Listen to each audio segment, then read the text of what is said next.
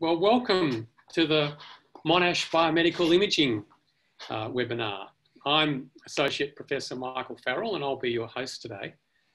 I wish to acknowledge the people of the Kulin Nations on whose land Monash University is positioned. I pay my respects to their elders past and present. On a housekeeping matter, questions can be submitted using the Q&A window at any time and our speaker will address your questions after their presentation. It's now my pleasure to introduce our speaker. Professor Gary Egan is Director of Monash Biomedical Imaging, Director of the ARC Centre of Excellence for Integrative Brain Function, and a Distinguished Professor at the Turner Institute for Brain and Mental Health at Monash University. He's also Lead Investigator of the Victorian Biomedical Imaging Capability and Deputy Director of the Australian National Imaging Facility.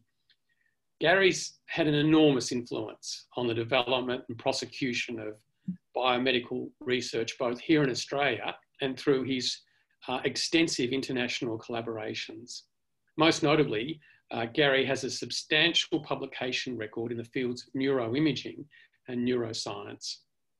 So I'd now like to invite Gary to share his thoughts on the year that was and speak about future opportunities for biomedical imaging research. Thank you, Gary. Thanks very much, Michael. It's great to be able to present today and to give a review of 2020 at MBI. Whew, what a year, amazing year. Who knew what it was going to be like back in March? I think we're getting pretty frazzled by the middle of the year and it's just gone on and on. So incredible year, probably a year like we'll never have again. But it's been amazingly productive, which I'll share with you through my presentation today. And it's also been a number of very exciting developments that have happened through this year, which are going to impact greatly on us next year and in the years ahead. So I just wanted to start by putting up all of the MBI and Arambi staff. This is a combination of people from last year and this year. Some of whom are no longer with us, but I'll come to that a little bit later. I do want to acknowledge all of the staff and thank you all for your fantastic work throughout 2020. It's been an amazing team effort and really I think everything that's been achieved is because of the people that we have at MBI. I think it's an outstanding group of people and I'm so pleased to be able to give you today an update on all the outcomes from 2020. Here's a slide of the instrumentation and facilities which exist at the Monash MBI Clayton node and at the Arambi node at the Alfred Hospital. I think many of you have probably seen this slide before and it's I think testimony to the efforts of the development of MBI over the last decade. I do want to actually acknowledge at this point that MBI would not exist except for Professor Ian Smith, who was the Vice Provost of Research and Research Infrastructure until the end of this year. He's now retired.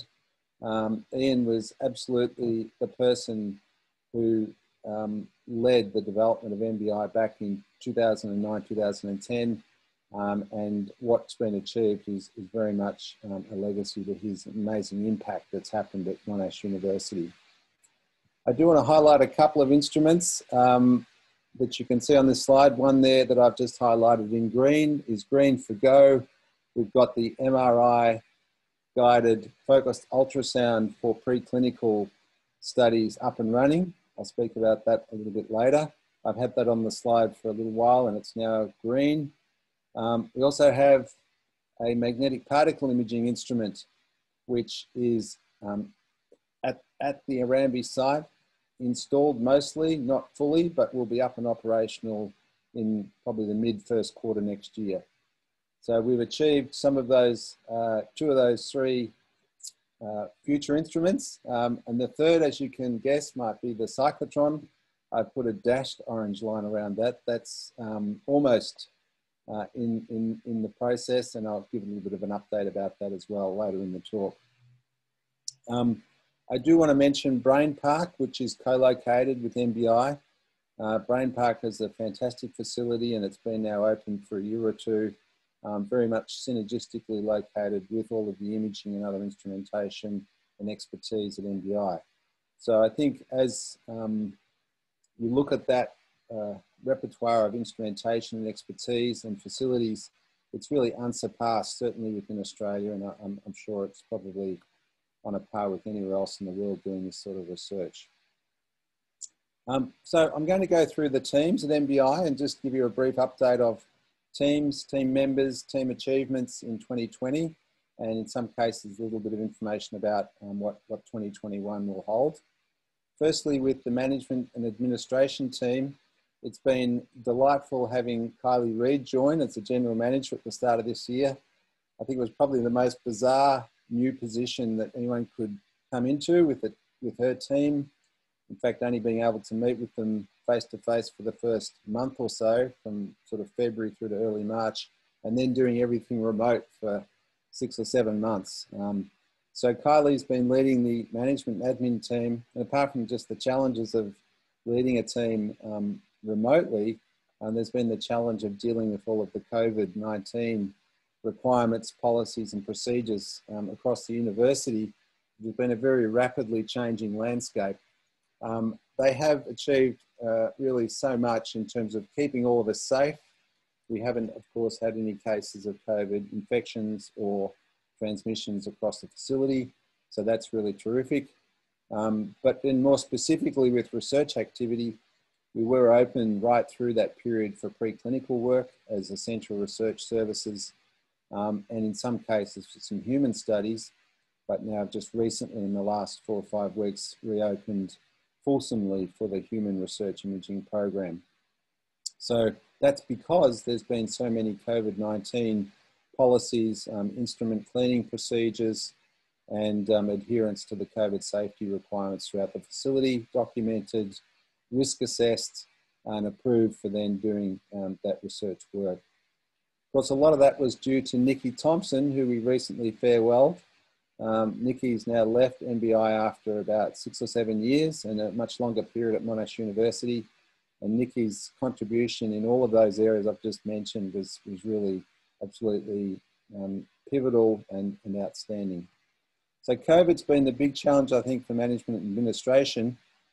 As I mentioned, there was also some instrumentation installation, the one at the Alfred with the MPI, but also Brain Park has also installed a new treadmill this year funded with an NHMRC grant.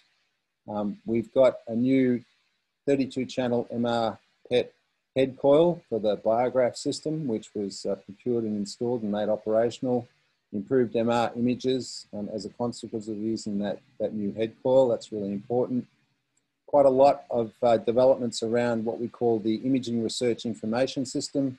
So this is the IRIS application and database to assist researchers in collecting and storing subject-specific data in a confidential and secure manner. There'll be more work on that throughout 2021. There's been an upgrade in the radiochemistry services, although not as much as we'd hoped. We've got a new lab designed. Brett Patterson, who came on as the radiochemistry facility fellow at the beginning of this year, has been designing that, but we haven't yet had the capacity to install that and get the work going. And there's been, at the Alfred site, in addition to the MPI, ongoing improvements to the preclinical facilities there and animal holding facilities. So a huge amount of work done by the management and admin team, as well as the instruments and the COVID procedures.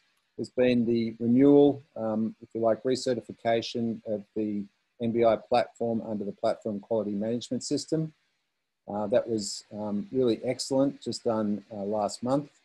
And it has some opportunities for improvements, but it was audited and approved without any non-conformances. So that was a great achievement. PQMS is a word that we've grown to love, I think you might say. Perhaps not as much as some other words, but at least something that we now embrace.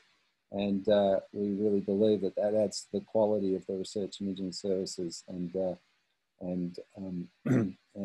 operations that we conduct. We also have a media communications group at MBI, and of course Merrin Morrison leads that. She's always incredibly active, promoting, communicating, assisting with the social media. And if you haven't seen it, you've probably been living under a rock, because we have a new media star in our midst, Winnie Orchard, who's been on the airwaves now for the last week or so. Absolute blitz the media. And thank you to Merrin and her team for helping Winnie and Shana have their research into baby brain and some other aspects of motherhood being promoted through the media. So I want to move on and talk a little bit about the clinical imaging team, which is with Richard McIntyre and Alex, who have done a great job on the MR and the PET scan. And of course, they're assisted by others from Monash Health who come across from the medical imaging department and undertake the scanning on the MR and the MR PET scanners for the human studies. Of course, we wouldn't be able to do any of that work without Richard and Alex. So we really appreciate their fantastic work on those scanners. I do want to note that Alex has recently been promoted within Monash Health, so she won't be coming over so much, but we wish her very well, and we look forward to keeping in touch, and with Lauren and others now joining in more frequently with the PET scanning. That would be great. So just a couple of highlights. For those who don't know, we have been working towards doing lung imaging with MRI for quite some years. Most of the effort focused on the development of a hyperpolarizer to make polarized xenon gas for imaging here, and we've done a couple of studies in humans, which I'll show a little bit later. But a year or two back, we actually had another approach that was put to us from Kim Prisk over at the University of California, San Diego, who's worked with Bruce Thompson now at the Swinburne University, and his PhD student Claire O'Sullivan, who's come across from Newcastle in the UK. And they've started using another, essentially a T2 star contrast technique to look at changes in oxygenation in the lung. And after some time, Claire's now started doing this ventilation imaging technique. And you can see here a couple of the first images where you could develop a contrast measured with MR based on changes of oxygenation in the lungs. So that's a great step forward. We're very pleased to have that collaboration with Kim and his team. And I look forward to getting now some really large groups of human subjects through with lung imaging protocols, particularly this one, and also a little bit with the hyperpolarized work.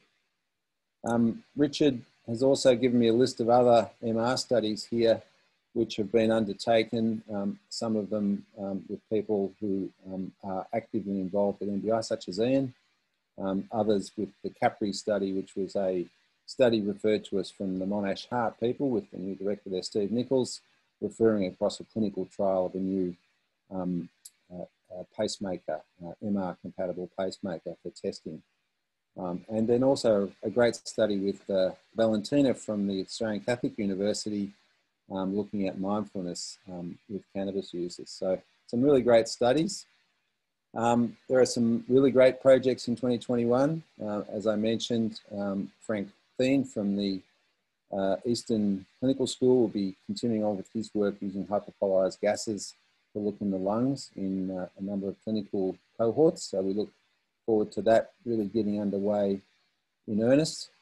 Ian's got a number of studies. This one is MR, particularly in Friedreich's ataxia, looking at the development of biomarkers for the measurement and assessment of progression in Friedreich's ataxia, and then also the efficacy of new treatments, clinical trials. So that's ongoing great work. In the MR PET side of things, we had a terrific project late in the year from Paul Hodges and his colleagues at the University of Queensland, which Michael Farrell is collaborating on. And this was to look with using FEMPA as a measure of inflammation in the brain in individuals with ongoing pain, particularly neuropathic lower back pain. So we got some beautiful first images. I think Paul and his colleagues were really pleased with the quality of the images. And it's worth noting actually that they have an MR PET scanner in Brisbane. So that would have been another possibility, but they chose to come and use the facility here in collaboration with Michael. So I think that's a real testimony to the quality of the research facility and expertise. There is a great number of projects on the MR PET scan scheduled for next year, which I'm really pleased about. Shana will be continuing her work, particularly looking at some of the relationships between metabolic and hemodynamic brain networks in aging, in healthy aging. So that will be very exciting. There's a number of now studies set up to use copper 64 labeled ATSM as a biomarker to look at oxidative stress in neurodegenerative disease cohorts, which Phyllis Chua, together with Andrew Gleason and Anjan, are working on. And Ian Harding's also working on a copper ATSM study in Friedreich's ataxia. So I think that will be really exciting. We have a study with Trevor Chong from the School of Psychology and the Turner Institute to look at dopamine synthesis in the striatum associated with decision making. It's a study we've been aiming to do for a number of years. We thought we were going to get it done this year, but COVID actually jumped up. So hopefully next year with Trevor, we'll be able to get that study underway and complete that during 2021. When I'm talking about the clinical team at MBI, I think it's incredibly pertinent to point out that the clinical imaging team very much depends on the MBI technical support team. All of the instrumentation and the, if you like, specialised ways that we undertake and do MR and MR PET brain imaging and body imaging is very much due to the expertise and terrific work of Parissa and Christina, who work really with oversight from Michael, but have done really so much great work this year. There is a list here, as you can see, of the achievements of Parissa and Christina throughout this year. But those researchers who come and use the facilities know that whenever there's any problem, nothing is too hard or too much trouble for Parissa and Christina to be able to fix. And as you can see there as well, they've also undertaken a massive response to the COVID challenge throughout 2020. Whilst I'm mentioning Michael, he does, of course, his own research, and he's lent me this very interesting slide. He's been researching into cough and brain mechanisms associated with cough and irritation and nervous cough and, of course, some disease-induced causes of cough as well. And he's now mapped out in a beautiful paper published this year in the Journal of Physiology some of the real detailed brainstem mechanisms and nuclei associated with these mechanisms during the tussive challenges in individuals with airways irritation. Now, Michael has been at MBI for nearly 10 years, perhaps 9 years, I think, at Monash University with a joint appointment with the Department of Medical Imaging and Radiation Sciences. For some reason, he's decided to retire, which is ahead of him next year. I'm very sorry that Michael will be leaving us early in the new year in retirement. Lucky guy. But whilst he says he's retiring, he actually keeps on telling me about experiments he's planning as well. So I'm not sure what retirement means. He might be one of these super scientists, or apart from being a great scientist, he might do a superannuation-based retirement arrangement. Let's hope anyway. So I think he was telling me he was going to be doing some of this, but we'll see. Hopefully he'll be back and doing lots of experimental work with us next year as well. I'd like to just touch on the MR image analysis team and give you an update on their achievements during 2020. So the team's led by Xiaolin Chen, and you can see here the team members with quite a number of PhD students. Some are jointly supervised with the Indian Institute of Technology in Bombay, in Mumbai, such as Viswanath, who recently submitted his PhD. Others with colleagues, collaborators in the Faculty of Engineering, Himashi Paris, who's joined in early this year, and some new candidates as well who will be joining, just recently joined, Cameron Payne, and others from engineering. So this team's really growing. We were sorry this year to lose both Shengpen and Tom, recruited to CSIRO in the case of Shengpen, and Tom has gone to Sydney University. But we've been very pleased that we could find Shenzhen to step up and take on the NIF informatics fellow role with us at NBI. So the team has been amazingly productive this year.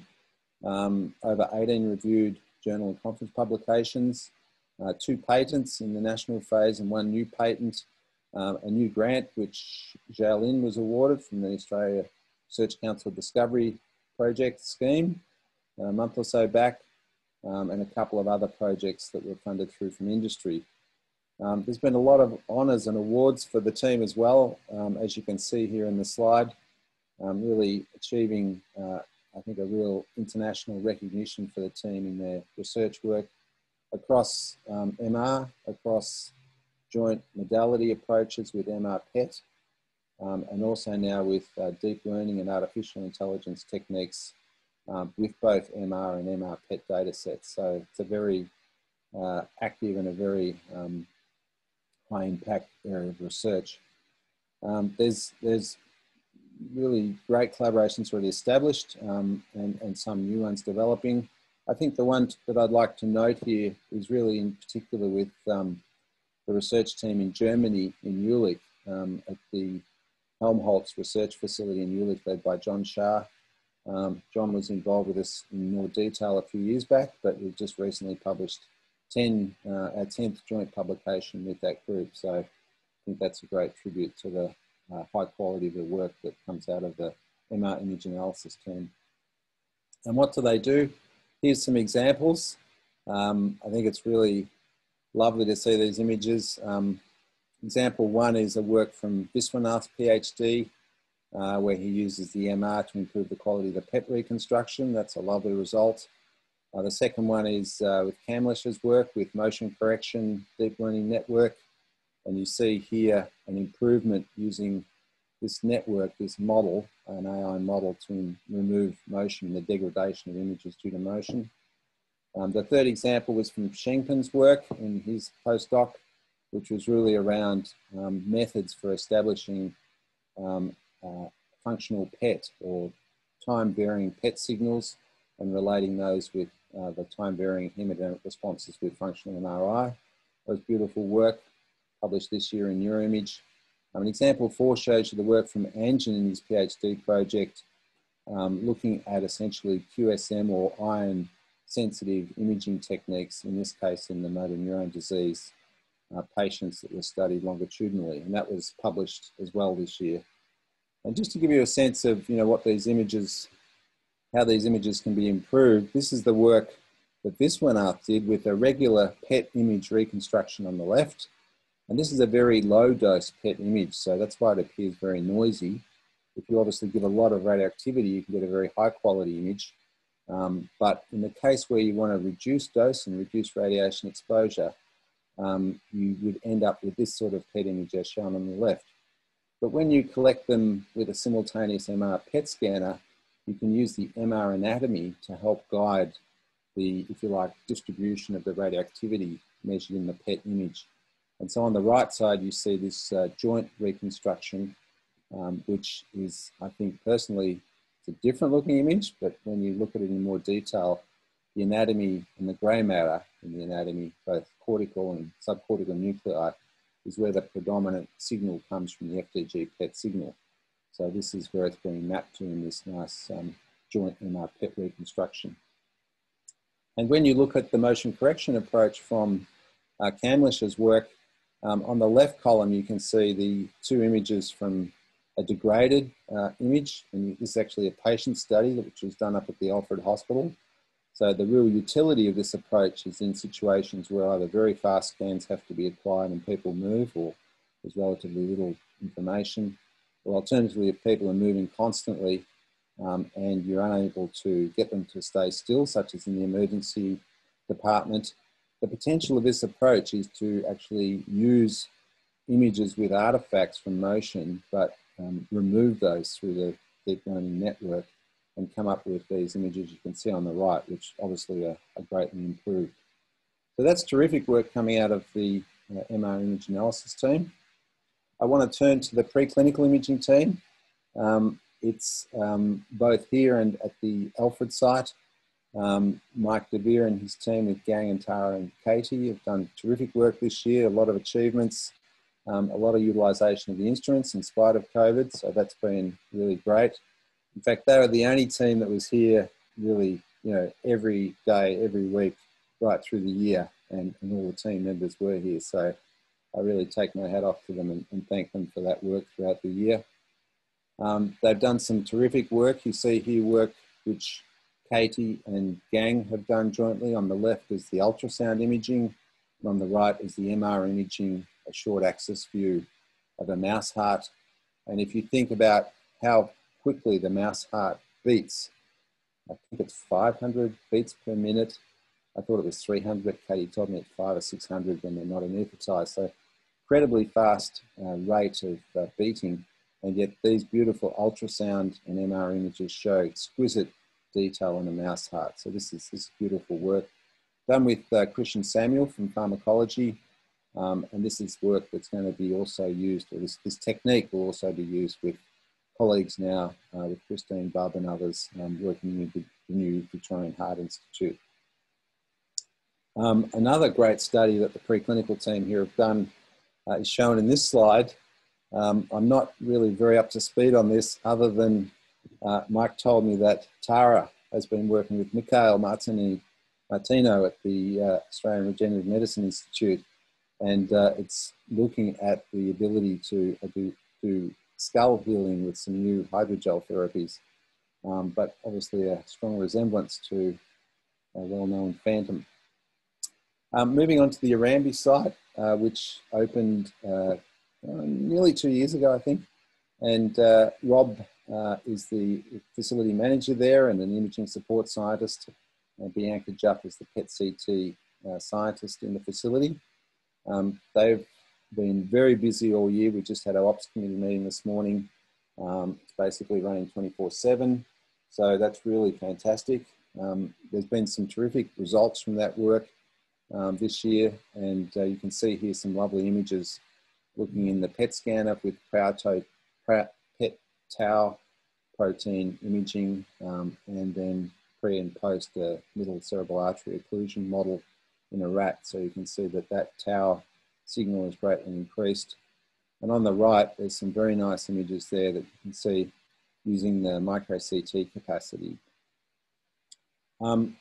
David Wright is the Associate Professor and Head of the Department of Preclinical Imaging Research at the Alfred site in the Central Clinical School. And David's team have been in the vanguard of the establishment of these very beautiful high-resolution diffusion and tractography images, back on the front cover of our annual report from last year. David's shared me with these slides of his lab's output with a range of techniques they're using, particularly in, I think, neurotrauma, but also now in increasingly neurodegenerative models as well. They've had a great successful year with the preclinical work. And as I wanted to note that David was just a week or so back awarded the Victorian Biomedical Imaging Capability Emerging Leader Award, which was the inaugural award. So congratulations to David. I think that's a terrific recognition of his terrific work and his emerging leadership in the field. I now want to move on to some of the research teams, the Link Labs that are based at MBI. And just quickly give you an update. So this is the Cognitive Neuroimaging Lab led by Shana, who together with Phil, until he left us late last year, have really built up particularly the cognitive imaging with simultaneous MR PET methods. As you can see here, Shana's team has grown very substantially, and in particular Katarina Voigt, who many of you may know when she worked here tech support until 4 or 5 years ago. Katarina is going to be rejoining in the new year as a postdoc working in Shana's group, so that's really terrific. They've been very productive as well, and you can see here the list of recently accepted and submitted papers.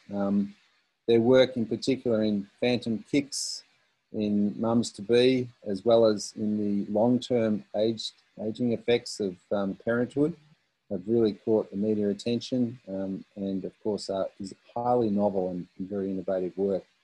So it's great to see that work now coming into the literature.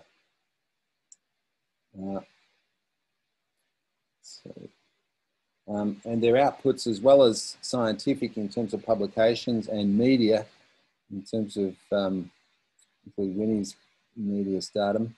I did want to note that they've also published a couple of open access data sets throughout 2020. And that's really had an impact. These are data sets collected on the MR PET scanner, which are being shared through Open Neuro, based over at Stanford. And there's quite a lot of data shared there, mostly MR, some very small number of just PET cohort or PET data sets. But a simultaneous MR PET data set has not been shared until this year. And in fact, that's now become one of the most downloaded PET data sets on the site, with over 130 downloads and over 8,000 views. And then just in the last few weeks, there's been a second data set, which was a visual task, simultaneous functional MR and functional PET data set shared, and that's already had over 4,000 views. So I think this is a really significant step forward, and I do encourage researchers to look at ways of openly sharing their data sets. We're working through the IRIS and the work that Shenzhen's doing with Jiaolin's team to have automated mechanisms for being able to export all the relevant information in the right format into these open sharing data sets. So we're really going to push hard on that in 2021. The team's got a good set of plans, and I won't go through this, but I did actually like the slide here with Winnie's plan is to leave home. So good on you, Winnie. That's a great aspiration to have. I'm sure you need a much bigger place now with all the media coming knocking at your door. I want to move on and talk about Ian Harding's lab. Ian was in the Turner Institute until last year, and he moved across at the beginning of this year to the Central Clinical School. Ian's obviously active and involved in the research imaging studies here at MBI and increasingly at the Arambi node.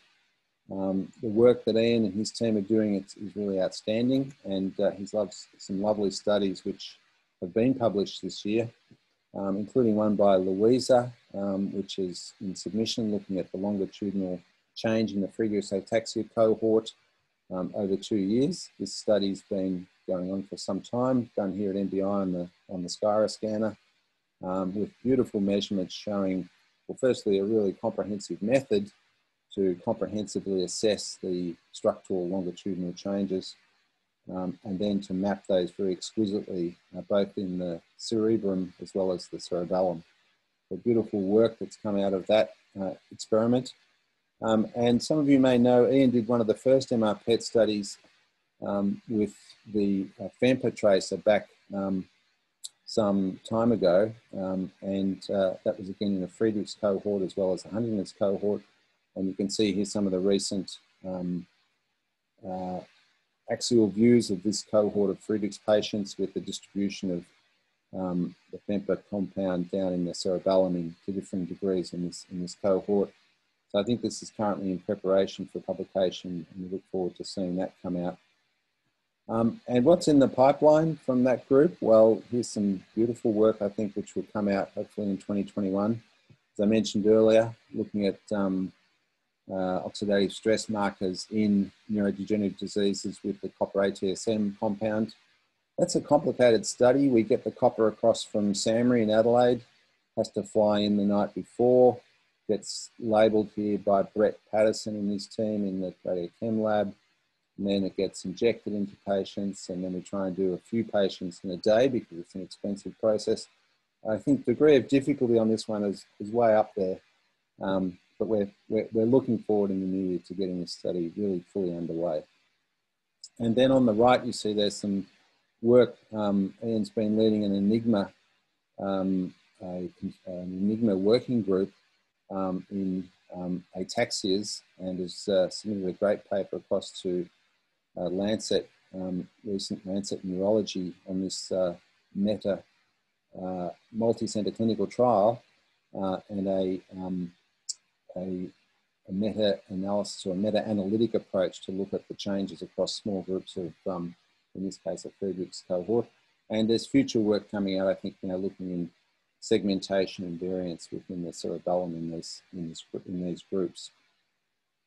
I wanted to mention Adil Razi's team, which is sometimes referred to as the computational neuroscience team, but also is much broader than that because Adil and his team members, including Leonardo Novelli, who's joined in as a postdoc fellow with Adil, and his PhD students, is very actively working on a number of very exciting and novel studies.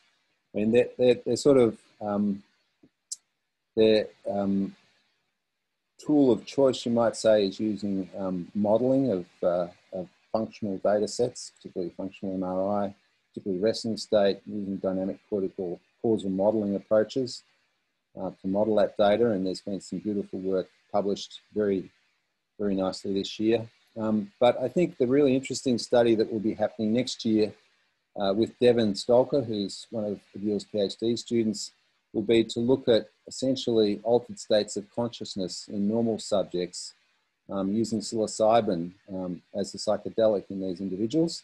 This is a study that will be conducted at MBI. It'll be the first study of that type in Australia, possibly, I think, one of 3 or 4 in the world.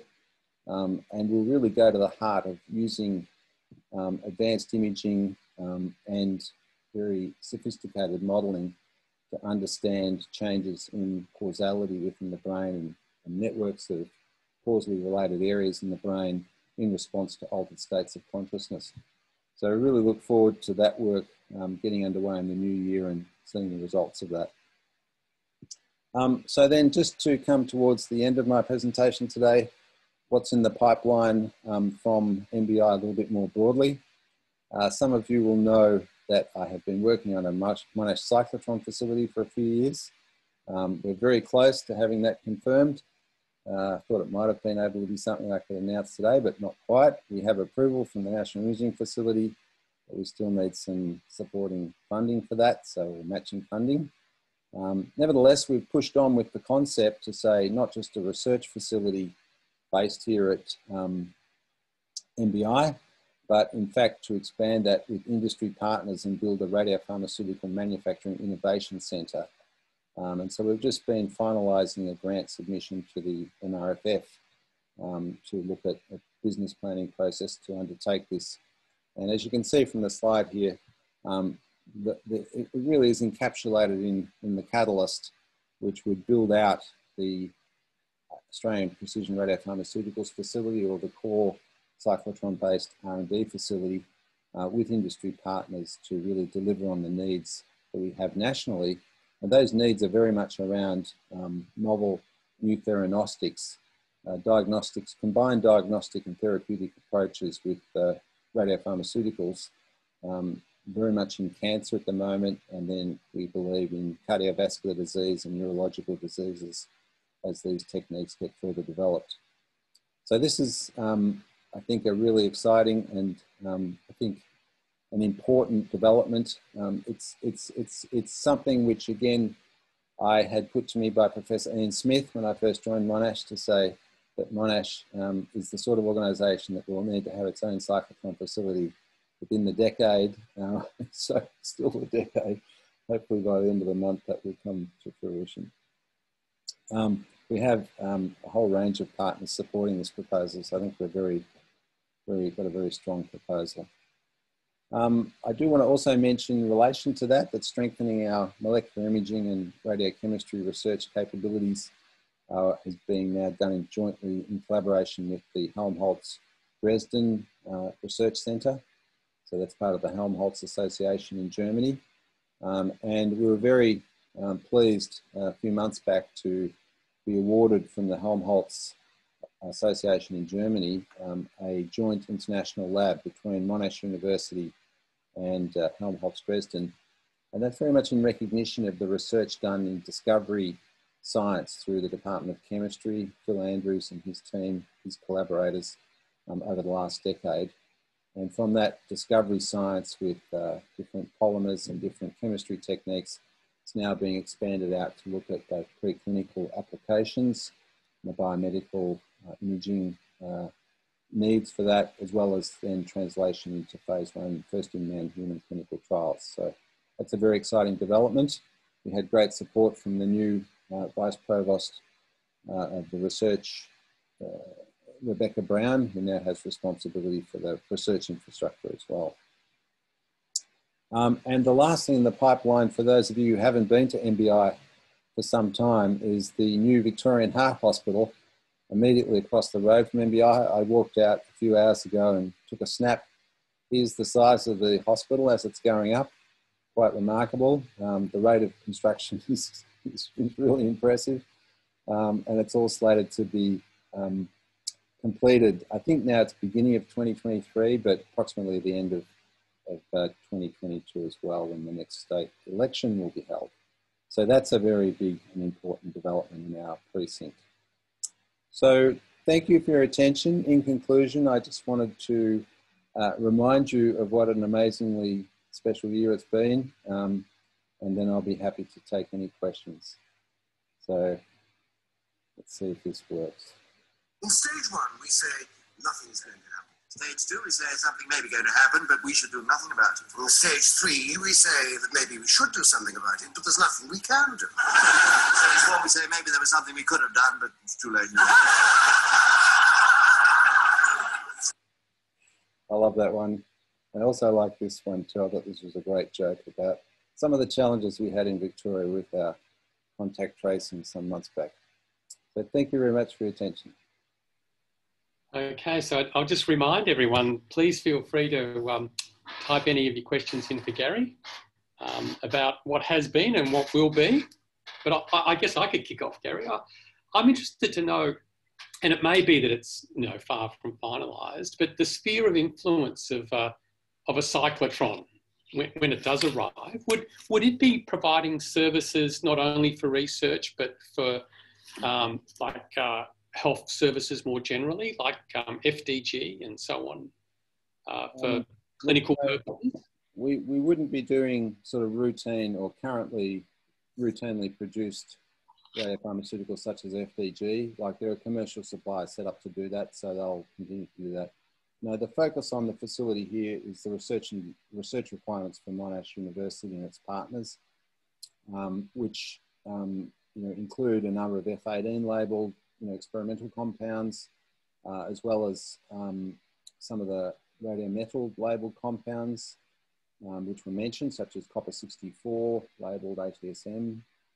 There's also a number of radioisotopes, which are currently either imported or available through generators, such as gallium-68, which would be produced and then used in essentially support for first-in-man, but particularly phase 2 and 3 clinical trial work, where the radiopharmaceuticals have to be produced under GMP, good manufacturing practice conditions. And in fact, that's not happening anywhere in Australia at the moment. So we really identified this as a very major need and something which can't be addressed anywhere in Australia at the moment. So that's a key driver. And then the other point is what's occurred during 2020. Due to COVID, some of the other more conventional SPECT radioisotopes could not be imported, and they're not able to be made in Australia. So they could not be imported. There was a major sovereign risk associated with their availability. And so the cyclotron facility that we have funding for at Monash would be of a large enough size to produce those SPECT radioisotopes. And that's becoming also now a critical part of the proposal. And a related question, neuroscience centric, would the proximity of the cyclotron make it feasible to do H2O15 studies of regional cerebral blood flow, or is that going to be? It's a bit like using a sledgehammer to crack an acorn, I think, Michael. Yeah. So practically speaking, the one that's funded would be dedicated to longer irradiation times for some of the solid targets. But in the facility, we've envisaged that capability with very small, like there's a small bar fridge sized, you know, deuteron, cyclotron, deuteron particle, deuteron being cyclotron that can do that water production. It could be in close proximity to the... Yeah, and yeah, exactly. Okay. All right. Well, we're not exactly being overwhelmed by questions at the moment. So obviously you've covered the field very, very comprehensively, Gary, and I am conscious of the time. So in the absence of any other further questions, we might conclude the session and just thank everyone for their attendance. I noted there was quite a substantial number of people. So thank you again, Gary, for a particularly informative review of the year that's been and looking forwards to the future as well. Thanks, Michael. Thank you very much.